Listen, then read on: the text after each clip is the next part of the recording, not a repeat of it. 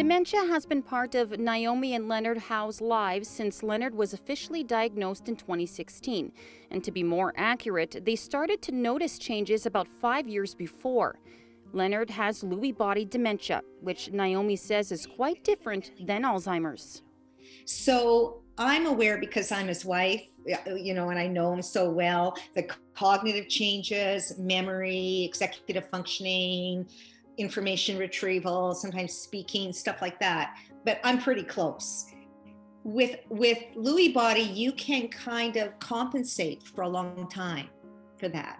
And you can be up and down. Like some days are a mess and other days are really, oh, you're okay. Like everything's okay. Better.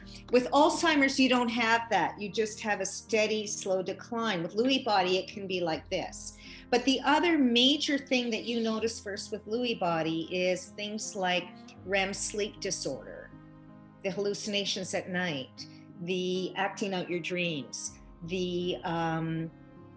so that's one of the biggest differences. The visual spatial components, some autonomic nervous system stuff. So it's more subtle and more complicated. But it's all dementia.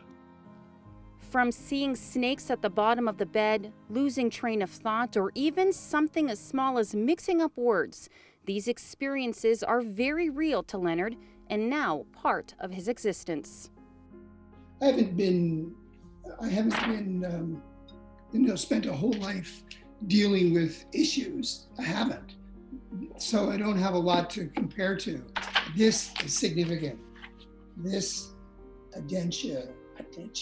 I don't even know the name of what I've got.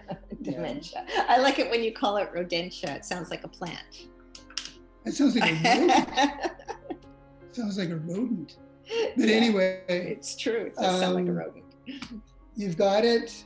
There's a whole array and just ways to go about it. I think right off the bottom, it'd be okay to talk to people or relate to them in some way. And that would be good because frankly, nobody really gets it unless you've got it. I don't mean to sound a certain way, but it's almost private in a way. So you can try what you do and sometimes you can be okay with it for a while. And it changes the dynamic of your relationship, right? Although the dynamic may have changed in their relationship, the love remains, which is something both Naomi and Leonard say helps them move forward and want to share their story.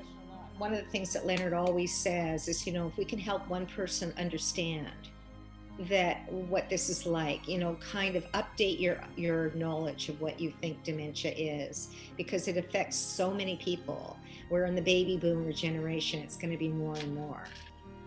It's amazing how important being patient is, because the attributes that you have to make it all better, so to speak, are on there kind of just sliding.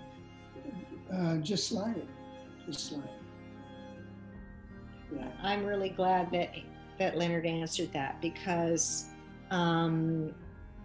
patience is not my greatest virtue, and it is something that I'm actually focusing on as